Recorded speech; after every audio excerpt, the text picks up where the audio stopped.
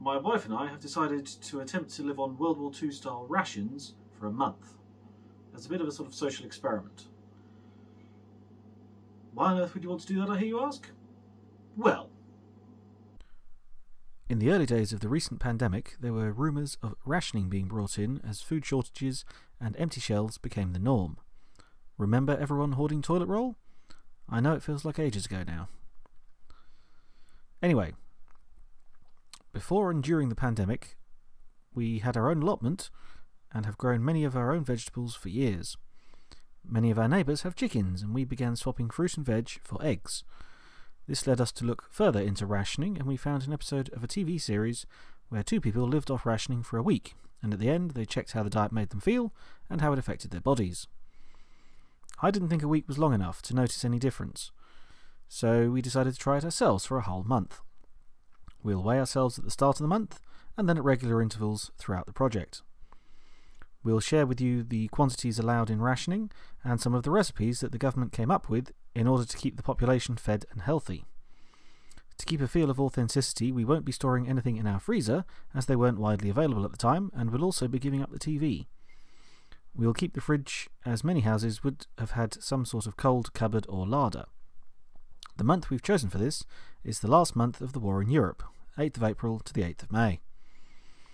Rationing quantities did change throughout the war due to gluts and shortages, so we're taking an average across the war rather than specifically 1945. What I will be doing, however, is a daily diary of sorts, tracking many of the events as the last month of the war in Europe unfolded, how the Third Reich fell apart, how the post-war borders began to be drawn, and how the attention slowly began to shift to the Japanese. I will be using an array of first-hand accounts of people who served on both sides, as well as historians who have studied that period. My first-hand sources include people at the top, such as Churchill, Monty, Patton, Guderian, Keitel, Dönitz, Cunningham, and Allenbrook, all the way down to frontline troops such as a U-boat commander, a tank commander, and an artillery officer. It will not be an exhaustive diary, but I hope to pick out various salient points. the situation as it stood up to the 8th of April 1945 was roughly as follows. The Allies had driven the Germans out of Africa, and in September 43 the Allies had landed on mainland Italy, and Italy switched sides the following month. German troops now occupied Italy as invaders rather than allies. In June 1944, the Western Allies successfully landed on the beaches of Normandy. In September that year, they attempted to take various bridges in the Netherlands, paving a way to Germany, but Operation Market Garden was only partially successful. Finland changed sides that month. On the 16th of January 1945, Hitler moved his headquarters to a bunker near the Reich Chancellery in Berlin.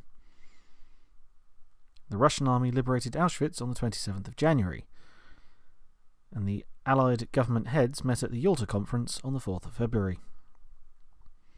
Hitler knew the war was lost, but did his best to hide it. The constant stress and injuries from the bomb plot the year before had taken its toll on his health. Historian Robin Cross writes, "Hitler presented a dreadful physical spectacle, like a man risen from the grave. Awash with drugs, hunched and shaking, with faltering voice, foul breath, and glaucous eyes. Spittle and cake crumbs flecking his lips, his jacket blotched with food stains." Major Gerhard Bott, Krebs ADC, met Hitler in early February 1945 and described him thus. His head was slightly wobbling, his left arm hung slackly, and his hand trembled. An indescribable, flickering light in his eye, creating a fearsome and wholly unnatural effect. His face gave the impression of total exhaustion. All his movements were those of a senile man. During Operation Plunder, launched on the 23rd of March, the Western Allies finally crossed the Rhine, succeeding here where they'd failed in Market Garden. On the 27th of March, Guderian was dismissed and replaced by Krebs, a final action that may have saved Guderian's life later in the war. Germany was getting really desperate. Luftwaffe personnel were transferred to parachute divisions with no training. Goering and Dönitz were looking to transfer 30,000 men from the Luftwaffe and Kriegsmarine to the army to fight the Russians. Anything to slow down the Russian army and allow civilians to head west and surrender to the Americans, British and Canadians. Marshals Zhukov and Konev had been tasked by Stalin to see which of them could get to Berlin first. Hitler wasn't the only leader in bad health.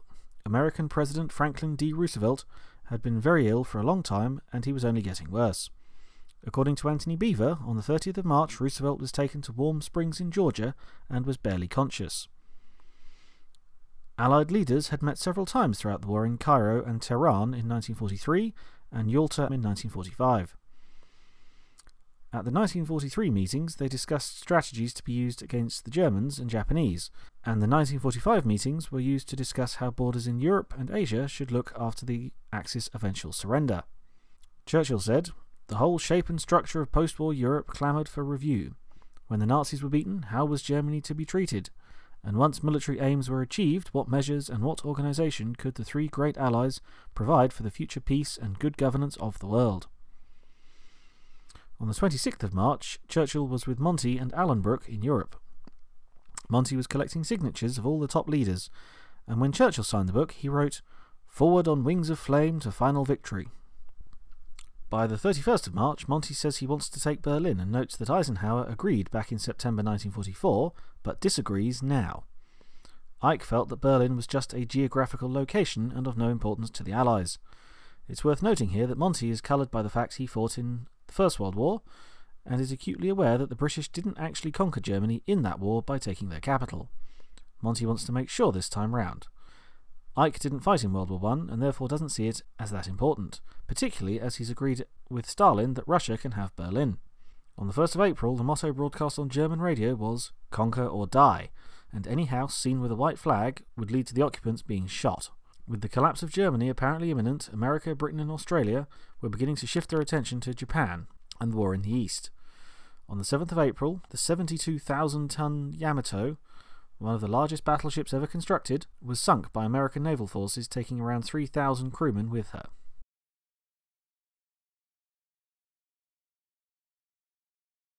I thought I'd kick off my What Happened on This Day in 1945 with a Victoria Cross action in Italy. Anders Larsson was a highly decorated Special Forces officer who'd fought in Northwest Europe, North Africa, Crete, the Aegean Islands, Greece and Yugoslavia. As a commando, he specialised in butcher and bolt raids and had already been awarded the Military Cross 3 times by the beginning of 1945. By April 1945, the Germans had been driven back north, and all the fighting was now around the top of Italy, around the Po and Senio rivers. On the night of the 8th of April, Larsson was leading a troop of 17 men on a raid on the north shore of Lake Comacchio in northern Italy. With no previous reconnaissance possible, he was tasked with causing as much damage and noise as possible to make the Germans think there was a major landing taking place and distract from the main breakthrough effort going on 20 miles away in the Argenta Gap. The area chosen for the distraction raid turned out to be a thin strip of completely flat land with no cover, bordered by Lake Comacchio on one side and the Adriatic Sea on the other. Larsson was advancing on the town of Comacchio when his group was accosted by a sentry. The Germans didn't believe their story of being fishermen, and a firefight broke out. The narrow strip of land was covered by multiple machine gun nests and blockhouses. Larsson took out one position with grenades, which knocked out 2 machine guns and 4 Germans. Ignoring the hail of bullets, he took on a second position with grenades, knocking out 2 machine guns, killing 2 Germans and taking 2 prisoners. Still under heavy fire, Larsson advanced on a third bunker, again throwing grenades as he ran. A voice inside the bunker called out, "Kamerad," as if to surrender. Larsson advanced to within only a few yards of the bunker, shouting for the occupants to come out. At that moment he was hit by machine gun fire, but managed to throw a grenade as he fell. The explosion incapacitated the occupants enough that his men were able to clear the enemy out. Mortally wounded, Larsson refused to be evacuated because he felt he would slow his men down. He died of his wounds and was awarded the Victoria Cross. His citation reads, "By his magnificent leadership and complete disregard for his personal safety, Major Larsson had, in the face of overwhelming superiority, achieved his objectives.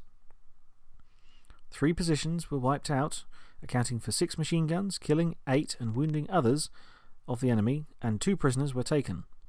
The high sense of devotion to duty, and the esteem in which he was held by his men, added to his own magnificent courage, enabled Major Larsson to carry out all the tasks he had been given with complete success."